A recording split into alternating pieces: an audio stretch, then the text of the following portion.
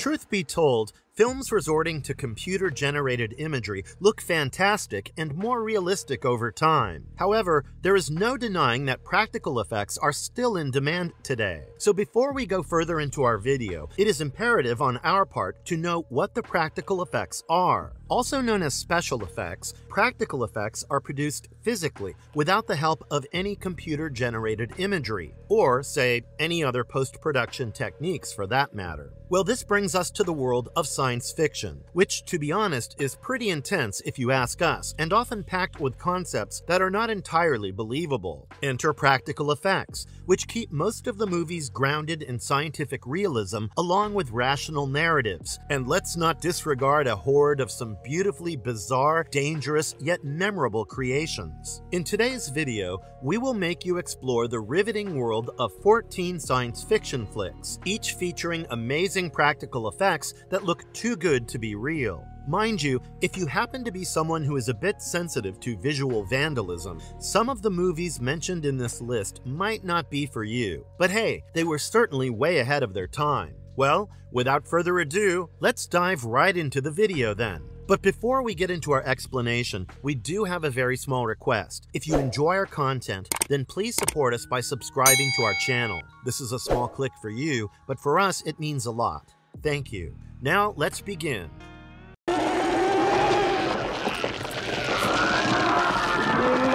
The Thing, 1982. Did you know that The Thing happens to be John Carpenter's personal favorite movie? One that is based on John W. Campbell's science fiction horror novel, Who Goes There? Lauded as a cult classic in the horror genre today, and backed by a screenplay by the late Bill Lancaster, the storyline has a research team sent to Antarctica who stumble upon an extraterrestrial form of life, or in other words, the shape-shifting thing that can not only assimilate, but also imitate other organisms, which means it can take over the bodies of its victim. Upon the realization that every part of the thing is an individual form of life with its own survival instinct, the research team becomes highly paranoid. So much so that they go to the whole extent of taking exceeding measures so as to not let the shape-shifting telepathic alien escape from there, even if doing that comes at the very cost of their lives. Special makeup effects creator Rob Bottin was only 22 years old when he collaborated with Carpenter for The Thing, and full credit goes to Bottin for being the one responsible for the jaw-dropping creature effects as seen in the movie. Bottin was highly praised for his impeccable work, with sequences such as the chest chomp scene and the severed head scene becoming the signature high points of the film. It is only fitting that Bottin was addressed by the reviewers back then as the master of the macabre, and it is safe to say that he makes the flick look just as good today as it did back in 1982.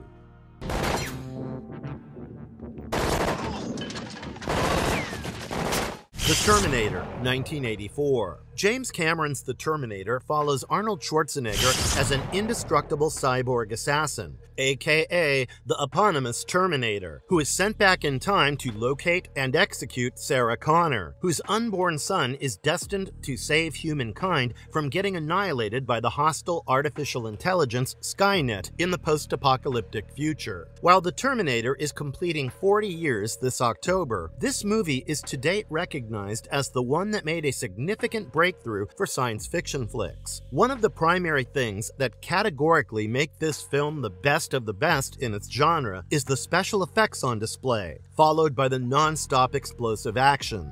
Designed by the late legendary Stan Winston, the metal endoskeleton of the Terminator is a perfect example of the iconic practical effects that looked certainly realistic and, let's not disregard, way too creepy even back in 1984. Remember the iconic sequence that had the Terminator's flesh burned and his robotic endoskeleton disclosed in the process? Well, that particular effect was pulled off by using a specially constructed endoskeleton suit and pyrotechnics. Also, you'll be surprised to learn that the prosthetic model of Arnold Schwarzenegger's face took about 6 months to create.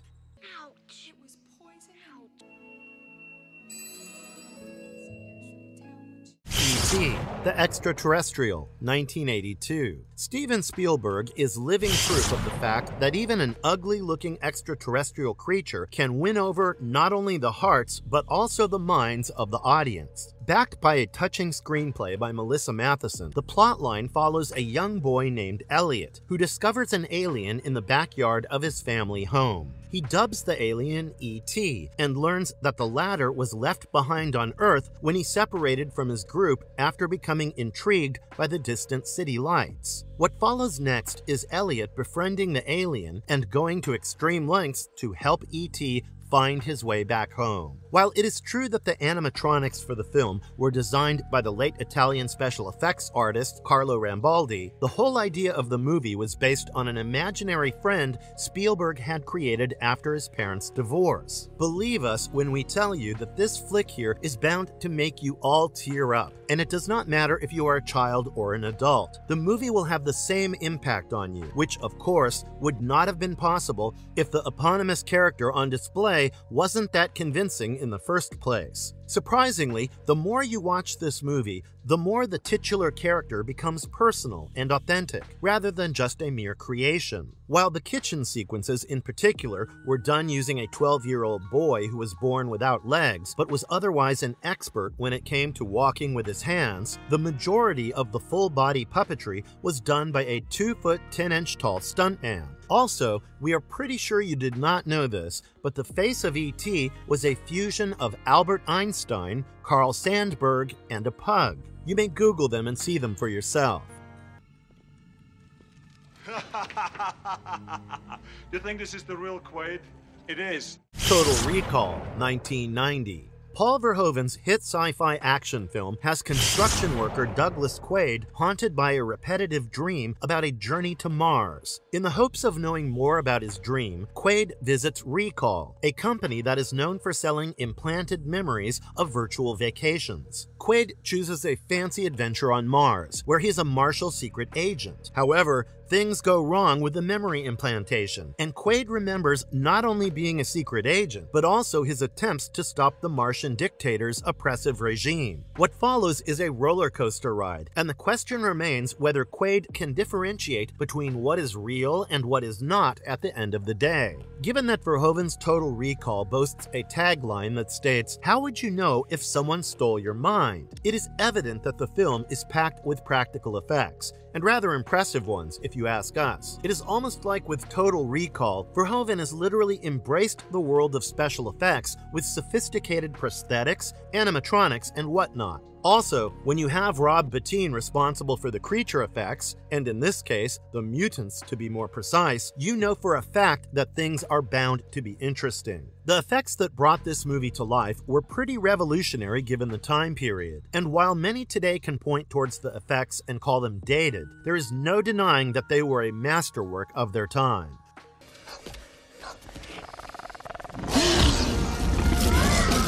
Jurassic Park, 1993. The first installment in the Jurassic Park franchise is based on Michael Crichton's 1990 science fiction novel, also titled Jurassic Park. With a screenplay by Crichton and David Koepp, Steven Spielberg's 1993 blockbuster hit is set on the fictional tropical island of Isla Nublar, where wealthy industrialist John Hammond and his team of genetic scientists have created a theme park of cloned dinosaurs known as Jurassic Park. However, the joyride at the wildlife amusement park soon becomes a horrifying experience for a small group of visitors when a power breakdown afflicts the park and the dinosaurs break free. Remember the Tyrannosaurus Rex paddock scene in the movie? If that does not look real to you and makes you almost crap in your pants, we don't know what else would. Of course, it is a different thing that the infamous roar of the T-Rex was a mixture of a tiger's snarl, a baby elephant's squeal, an alligator's gurgle, and the sound of a dog and a penguin, for that matter. That is quite the bunch, right? Well, Spielberg did rope in Hollywood's best effects supervisor. For instance, Stan Winston was brought in to to create the animatronic dinosaurs. Phil Tippett was in charge of creating go-motion dinosaurs for long shots. Michael Lantieri was to supervise the on-set effects. Dennis Murin was responsible for the digital compositing. And lastly, paleontologist Jack Horner was accountable for supervising the designs and aiding Spielberg so that the dinosaurs appeared more as animals and not as monsters. That's not all.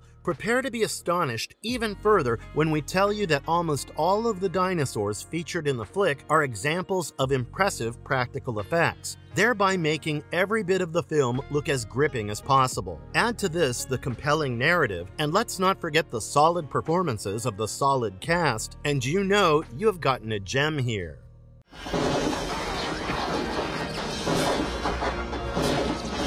RoboCop 1987.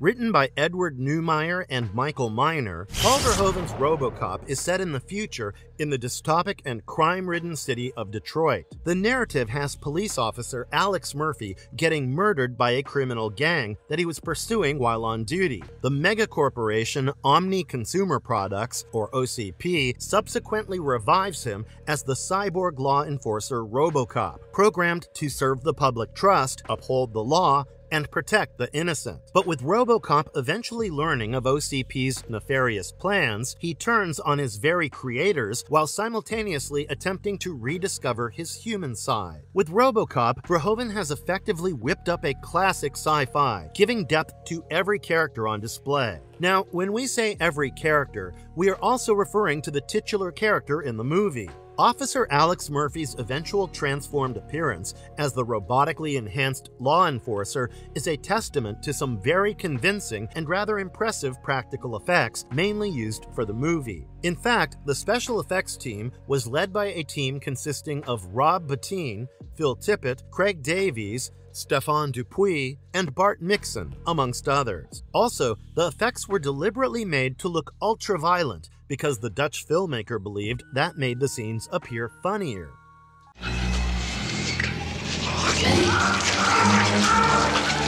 The Fly, 1986. If you consider yourself a Cronenberg aficionado, you should know that the filmmaker was quite vocal about his 1986 iconic body horror flick being inspired by George Langeland's 1957 sci-fi horror short story called The Fly and Kurt Newman's 1958 science fiction horror film also of the same name.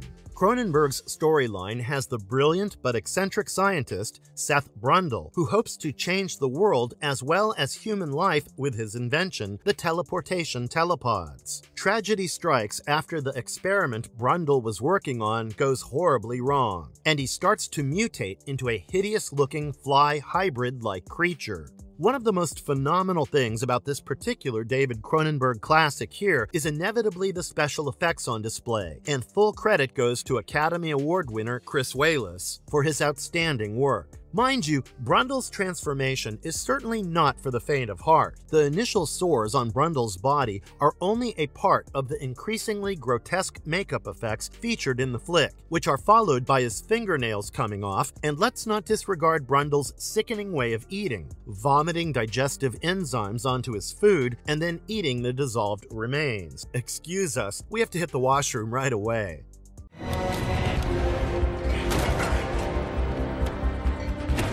Inception 2010. Christopher Nolan's 2010 box office smash stars Leonardo DiCaprio as Cobb, a skilled extractor, or in simpler words, a professional thief, who steals information by infiltrating his target's subconscious via dream-sharing technology. Cobb is wanted for his alleged role in his wife's murder, but then he is given the chance to have his criminal history erased in exchange for performing a nearly impossible task, which is planting thoughts into the subject's dream without having the subject know about it. Believe us when we tell you that this one-of-a-kind, magnificent tour de force had Nolan preferably resorting to practical effects whenever possible. Well, if you know Nolan, the man always prefers to do as much as possible in camera, and if needed, use computer graphics to build on or enhance what has otherwise already been achieved physically. Speaking of the practical effects used in Inception, let's take the instance of the rotating hallway sequence. you will be surprised to learn that Nolan actually made the actors perform choreographed fighting scenes while keeping up with the rotation of the set. Add to this the Penrose Stairs, the iconic mountain avalanche, and let's not forget the zero-gravity sequences, all of which were created through practical methods for that matter.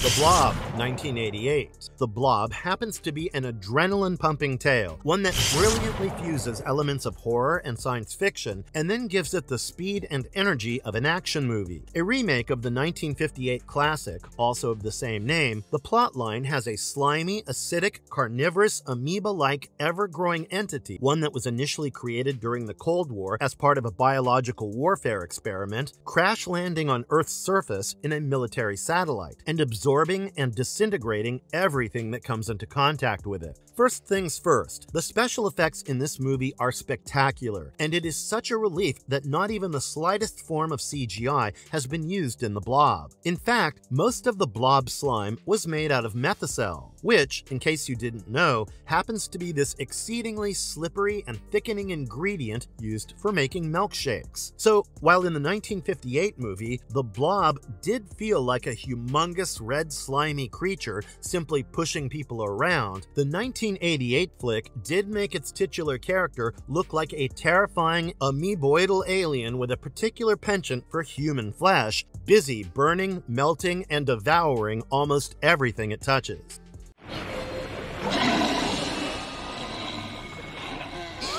From Beyond, 1986. Stuart Gordon's From Beyond, which is loosely based on H.P. Lovecraft's 7-page short horror story, also titled From Beyond, has a rather intriguing storyline. The narrative has obsessive scientist Dr. Edward Pretorius and his assistant, Dr. Crawford Tillinghast, inventing a device known as the Resonator that allows one to perceive creatures from other dimensions. After forces from different dimensions seemingly kill Dr. Pretorius, Dr. Tillinghast is accused of the murder and sent to a psychiatric ward. There, Dr. Tillinghast is put under the supervision of Dr. Catherine McMichaels, who believes that Tillinghast is innocent. McMichaels takes up the case along with Detective Bubba Brownlee, who had earlier investigated the case of the deceased Dr. Pretorius, to solve the mystery, taking the aid of Dr. Tillinghast and rebuilding the Resonator. But doing so brings back the dead Dr. Pretorius, who is now at his grotesque best. Special effects artist John Carl Buechler was roped in for the movie,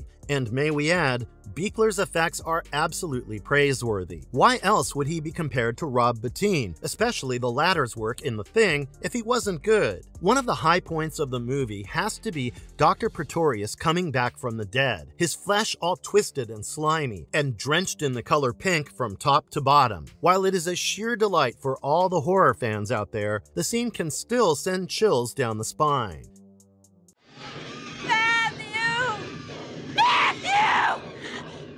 Invasion of the Body Snatchers, 1978. Philip Kaufman's Invasion of the Body Snatchers, which is based on Jack Finney's 1954 novel titled The Body Snatchers, centers on a San Francisco health inspector and his colleague, who, over time, realize that humans are actually being swapped with alien clones that are entirely devoid of emotion. Well, those of you who have seen the movie must clearly remember how the film begins. We are specifically pointing at the opening scene, which is actually a macro photography sequence of alien cells drifting up into the atmosphere of their dead homeworld and then drifting through space until they reach Earth, where the cells are seen descending on the Earth's surface and taking the form of tiny seed pods with pink flowers. All the special effects, including this, were created live for the camera. –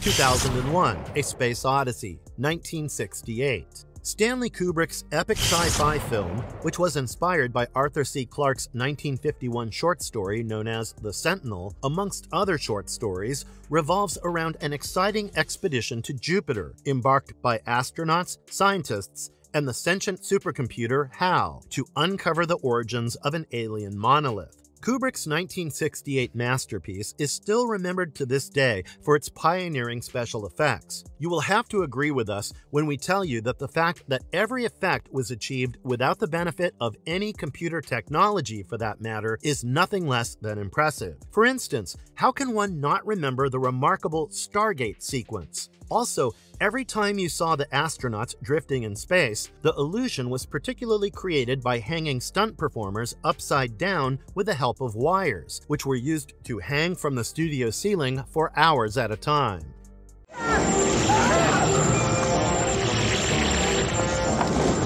Alien, 1979. Sir Ridley Scott's Alien, which is backed by a screenplay by Dan O'Bannon, has the crew of a commercial space tug detecting a distress signal from an uncharted planetoid and going there to probe deeper into the matter. But to their complete horror, they soon find themselves up against a highly terrifying and deadly alien set loose aboard the ship. Say hello to the fearsome antagonist, the Xenomorph, who was created with various techniques. But the solitary fact that they were all practical special effects made the Xenomorph appear way more petrifying and scarily effective. Even the Xenomorph eggs, for that matter, were individually crafted, each composed of see-through fiberglass that was filled with jelly.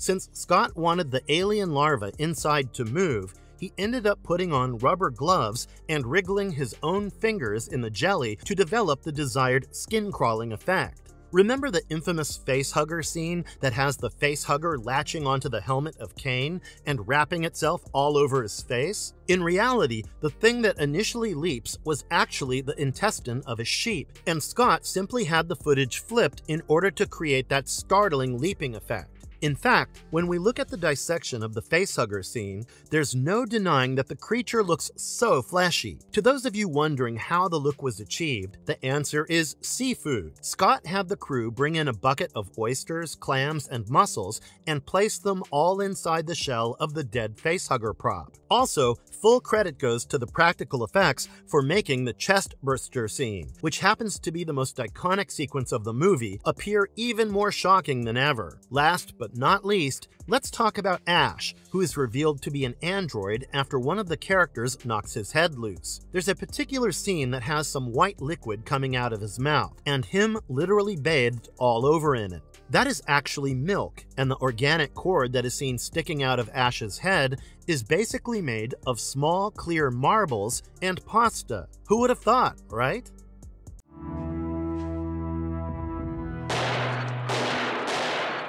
Videodrome, 1983. Cronenberg's Videodrome centers around Max Wren, the president of a trashy TV channel, who is always looking for new content that will make his channel gain more traction and viewers in the process. When Max stumbles upon a plotless TV show that has anonymous victims subjected to torture and the eventual punishment, he makes the blunder of thinking it to be the future of television, one that is capable of redefining entertainment. As a result, Max has the show broadcast on his channel, oblivious to the fact that there is more to the graphic violence on display than meets the eye. Believe us when we tell you that practical effects were key to the success of Videodrome, which is regarded as a cult classic today. Academy Award winner Rick Baker certainly deserves a special mention here for his mind-blowing work on special effects. After all, Baker did resort to a variety of materials, makeup effects, and projections to create effects such as the swelling television screen and the infamous stomach slit sequence, among others.